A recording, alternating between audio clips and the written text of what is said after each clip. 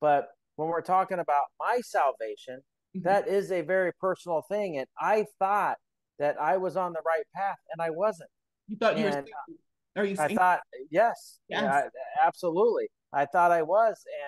And the truth doesn't waver. And the truth found in Scripture, He is, in the beginning was the Word, and the Word was with God, and the Word is God. It's alive. I think that's John chapter 1, verse 1. And Doc, it is so powerful. But for you sharing the truth that you shared with me, and I wasn't walking it out. And I am so thankful that you did that, because the scriptures that you shared with me, we could go base everything off scripture. If you're watching this interview right now, I don't care what pastor you watch in person or on a video, what traveling speaker, what sports person or music person, take everything back to scripture, bounce everything back to scripture. And that's all you did.